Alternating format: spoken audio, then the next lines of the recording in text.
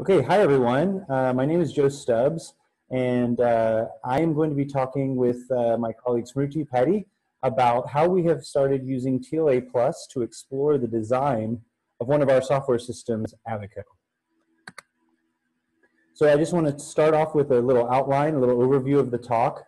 We'll begin with some brief introductions of ourselves, and then as part of background and framing the conversation, I thought we'd give a little introduction to the work that we do, the environment we work in, and how we kind of envision using TLA Plus for that work. And then we're going to go into some details of the effort we've done so far. So we're going to be talking about the specific software platform with Abaco that we've started using TLA Plus with, and our effort to use TLA Plus as a part of verifying Abaco certain aspects, certain properties of the Abaco system. We'll talk about the overview of our spec. We do have a TLA Plus spec for Abaco now, the invariants and the temporal properties that we've used there.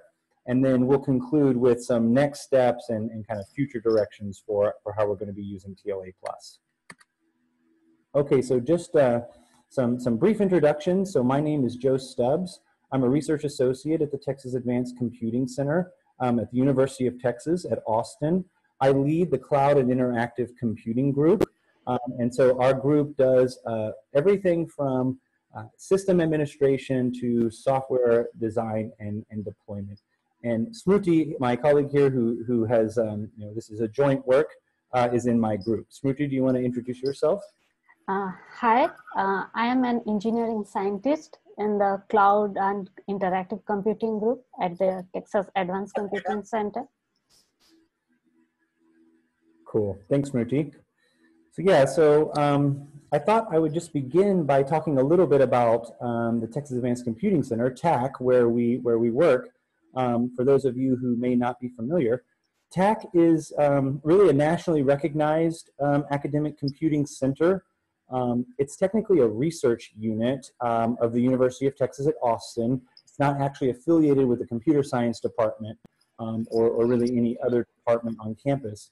And so while we do teach a few courses and we take some students, the primary mission of TAC is to deploy and operate advanced computing systems for the academic research community. Our flagship system is a system known as Frontera. This is a top 10 system in the world, I think top 6 at this moment, based on LINPACK style benchmarks. And it's certainly the highest ranked system at any academic institution in the United States.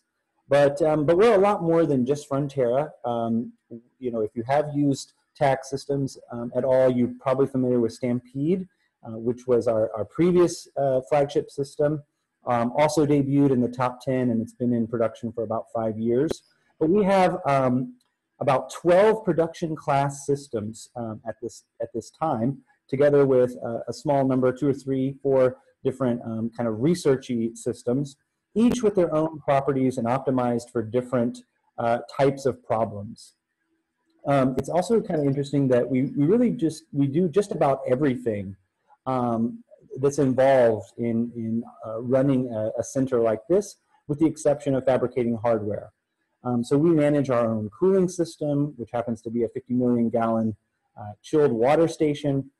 We deploy and monitor the hardware. We build and optimize research codes, the actual analyses codes that are going to run on the systems.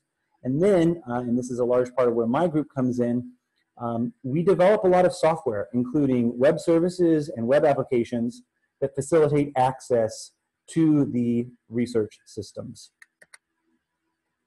So yeah, as I say, that's where our cloud software comes in.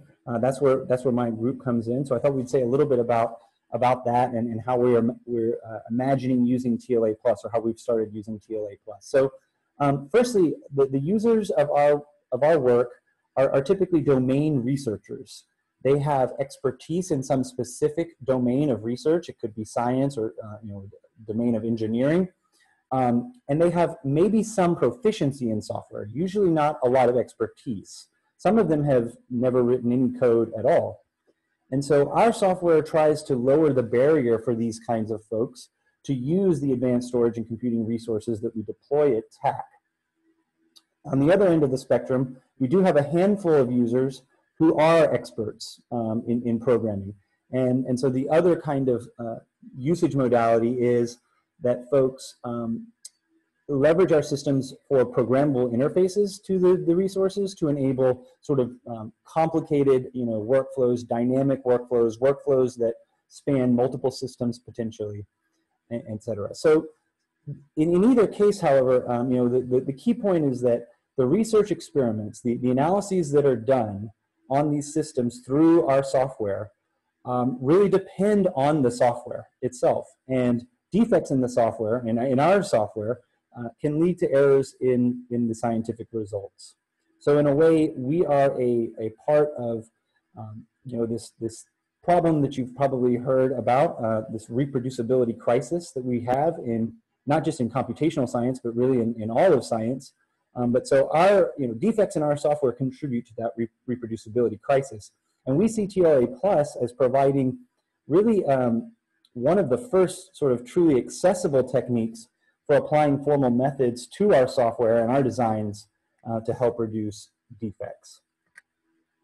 So I'm going to start talking a little bit about a specific platform that we have begun using Abaco in. So this is our functions as a service platform, or excuse me, that we've begun using TLA Plus in. This is our Abaco functions as a service platform. And Abaco stands for Actor-Based Containers. It is a Linux container technology based platform. So Abaco basically combines Linux container technology with the Actor model of concurrent computation to provide functions as a service. If you're not familiar with functions as a service, these are becoming more popular in a lot of the commercial cloud offerings. So AWS Lambda is an example, Google Cloud Functions, all the major cloud providers have them. The basic idea with any kind of functions as a service platform is that users provide atomic units of computation, functions, to a service, and then the service runs them on its platform in response to some kind of commands issued by the user. So Abaco is a specific one that is kind of geared to the research computing community. The prototype showed up in late 2015, early 2016, and then NSF funded it officially in 2017. So at this point, we've been in production for over 2 years. We have nearly 50,000 actors that have been registered, and a number of different research projects using it. And so I think Smruti at this point I'm going to hand it over to her to talk about a little bit more about Abaco and its basic usage. Yeah. Now to use Abaco platform, a user defines an actor by sending an API request to the Abaco system with an URL to a publicly available Docker image. Now the user then can send messages to an actor by making an API request to the URL assigned to the actor. The messages get queued in a message queue assigned to each actor. Now for each message, a Docker container is launched using the Docker image, the actor's Docker image obtained from the public registry. Now the system injects this original message into the container. Abaco collects any of these results registered by the actor. It collects all the container logs, any extra information, the resource utilization, and exposes this information to the end user through different endpoints. Now, users can also do actors update, can also delete actors, share actors with other users at a specified level, like read, execute, and update. Next slide. Yeah, so let's dive into some of the architectural details of Abaco. So Abaco consists of a distributed system of agents. So the first one is the API front ends. So it receives HTTP request from end users, processes this request, and make HTTP response back. The general runtime states of the system is stored in MongoDB, and the RabbitMQ is used as a messaging queue for communication between the agents. Spawners start and stop the workers, and the workers actually facilitate the execution of actor containers. Now each worker is assigned to exactly one actor. Then the next agent is the autoscaler. So autoscaler agent monitors the size of the individual actor message queue, and it also keeps tracks of number of workers assigned to each actor. The autoscaler sends message to spawners to start or stop the workers, and these messages are again brokered by RabbitMQ. So when a user actually issues an update request, the API sends a message to all the current workers or the existing workers of the actor to shut down after finishing their executions. So, so as Abaco is being used by several research projects and has been integrated into their complex scientific workflow, we have observed some issues at scale, particularly with the actor update. Next slide. Yeah, so a user, to update an actor definition, the user makes an actor update API request with the updated Docker image reference URL. So all the existing workers must complete their execution with the current image. And for subsequent executions, including the messages in the queue, new worker must be started with the new image. So internally, the Abaco sends a shutdown after completion message to each existing worker via RabbitMQ, and the messages get received by workers command thread, and then the workers command thread communicates with the main thread via the shared memory. So we have observed issues when the system is under the load, that new execution were being started with a stale version of the image. Now, upon inspection, we found that there is a race condition. So when the autoscaler could be actually queuing up new workers to be started at the same time, the user sends a request to update the actor. So there is a race between the new workers getting created by the autoscaler and the shutdown messages getting sent to the existing worker sent by the API. So note that here, even though it seems that the race condition is obvious, it was not, it became clearer only after we evaluated the design using TLA+. So next, Joe will talk about verification of Abaco with TLA+. Thanks, Smruti. Yeah. So I thought we would just kind of start with a spec overview. So we did create a spec, an Abaco spec, and there are obviously different components to that spec. So firstly, we have a set of constants in the spec, and what we've observed is that those constants really serve two purposes.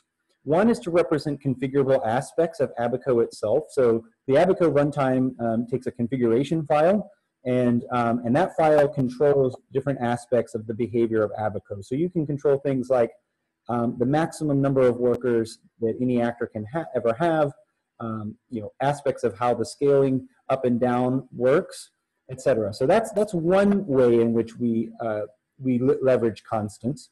The other is to allow us to control the state space that is explored by TLC, right? And so this is things like the maximum number of messages that the system will send, the maximum number of workers, and so forth. So we observed that it was pretty easy to get a very large state space, and we needed these fine controls to make sure TLC could complete in a reasonable amount of time. Of course, we also have variables in our in our spec. These, for the most part, these represent the runtime state stored in our persistence layers, right? So the MongoDB for the actual runtime state, the status of actors, the status of workers, etc.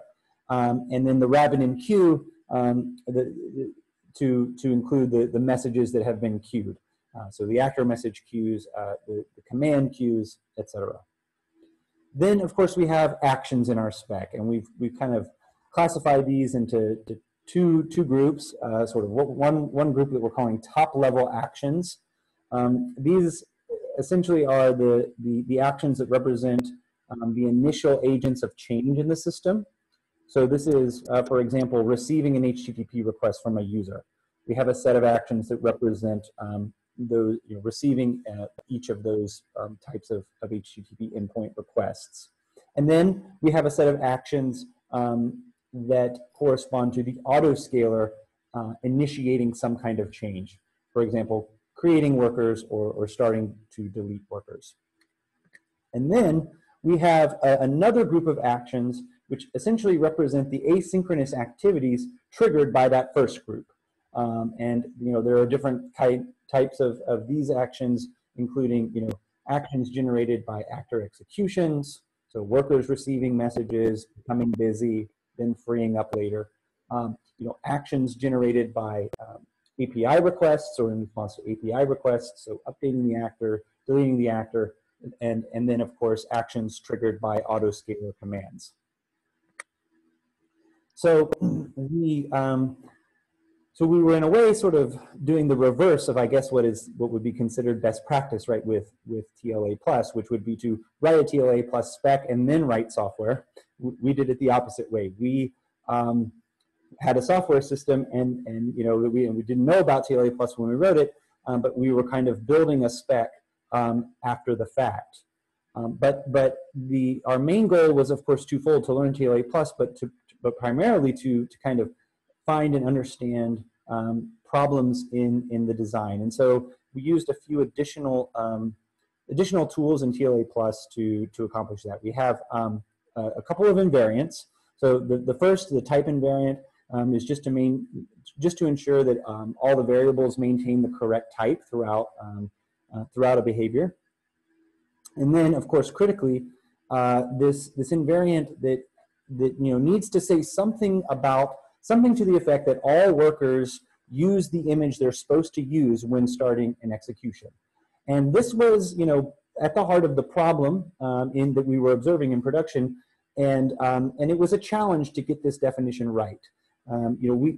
Different definitions that we tried failed, and that was understandable because it was failing in production. But ultimately, it was kind of through defining this that we were led to a good design, and I'll say more about that in just a minute. But we also have temporal properties that we heavily depended on. So primarily that all the actor messages are eventually processed. This is a key feature of the system, and that all command messages are processed. So we wanted to make sure, as we were exploring the designs, that we maintained these temporal properties. I'll also mention that we depend on weak fairness for most of our actions. We need to ensure that they eventually take place. So in finding the problem with the design, of course, we leveraged the TLC model checker heavily. And as I mentioned, we realized that with our current implementation, with the current implementation of Abaco, we couldn't find a reasonable definition for this all workers use the correct image version property that would hold, right? And so we tried different ones, right? We tried different examples, such as, all workers use the same image as the actor is defined with. All workers use the same image as each other.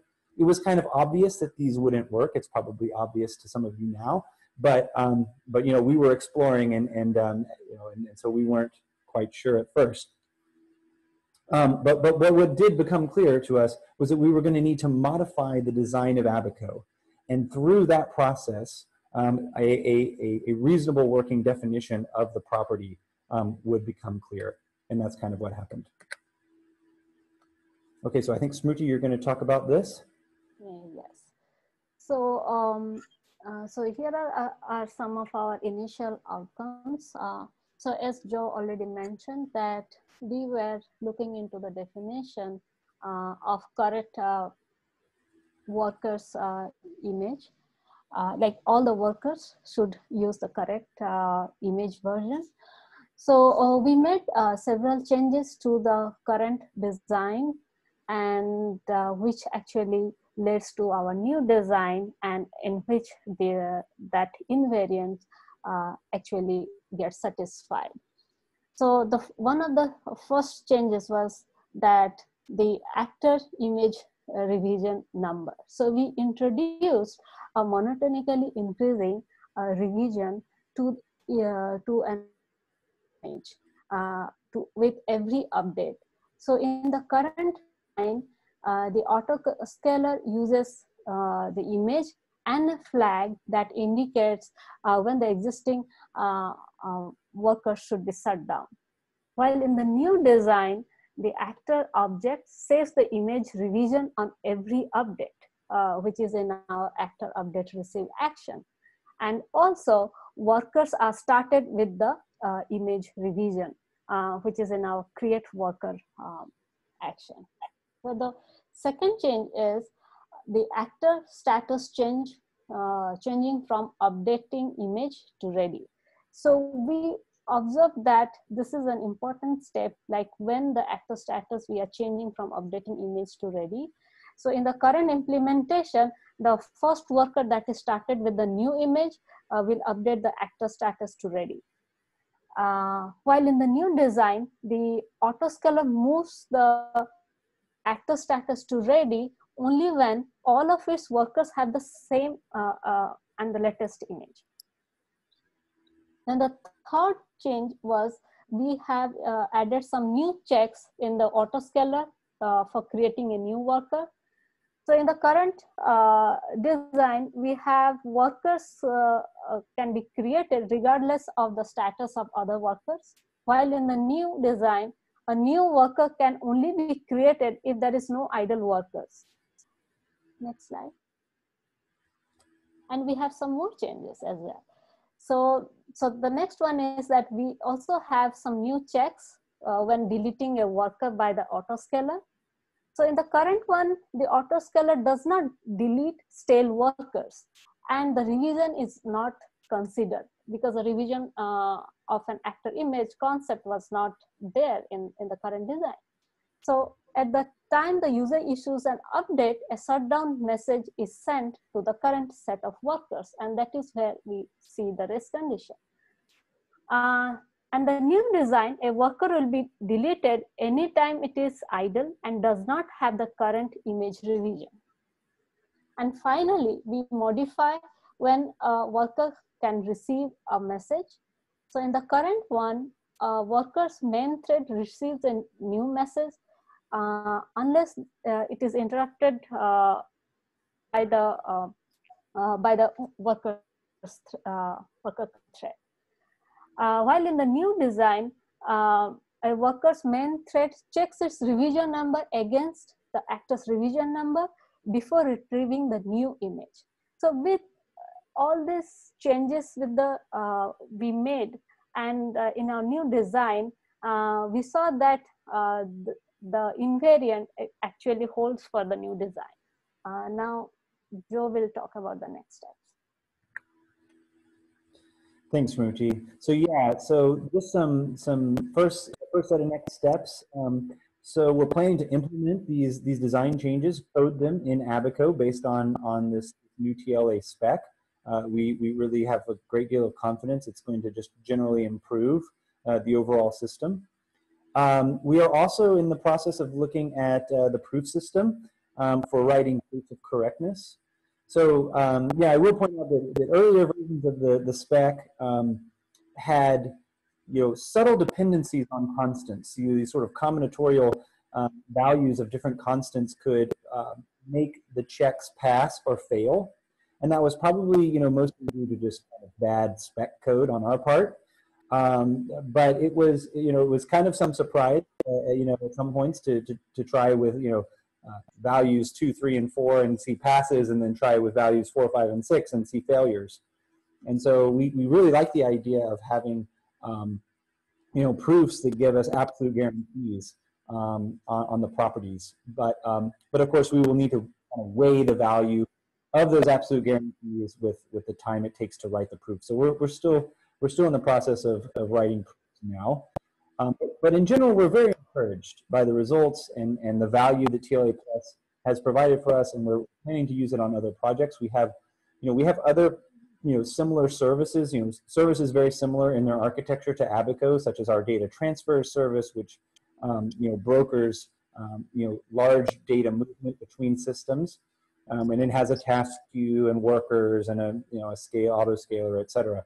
So there are services that are very similar that we're planning to use it with. We're also planning to use it with our associate sites feature, which is where institutions can deploy components of our software to run in their own data centers, subsets of the components, and then in general, those components end up communicating with each other and back at the services running at TAC, via messages sent over a wide area network. So of course there are some security concerns associated with our associate sites feature, and so we're interested in using TLA Plus to verify some of the security properties. And then thinking more forward, we are interested in including TLA Plus in some of the courses we teach at UT Austin. In particular, our COE 332 Systems Design course, which is part of the computational engineering program, and we look at designing systems, so we think it's just a perfect fit for that, and or a potential sequel course, which we haven't written yet, but is a the design course is very popular, and I think there's a lot of demand for even a sequel. And then we, in general, are looking for ways that we can provide mechanisms and aid and encourage researchers to use formal methods in their own software. And so whether that's training or tooling or additional efforts, we look forward to finding new ways to kind of advocate and evangelize the use of TLA Plus in the broader community. Okay, so thank you very much. I think that's all we have. If you're interested in looking at the spec, there's a link to the GitHub project there, and of course a link to our own Abaco code. If you have any thoughts or questions, please get in touch. Our email addresses are there, and thank you very much.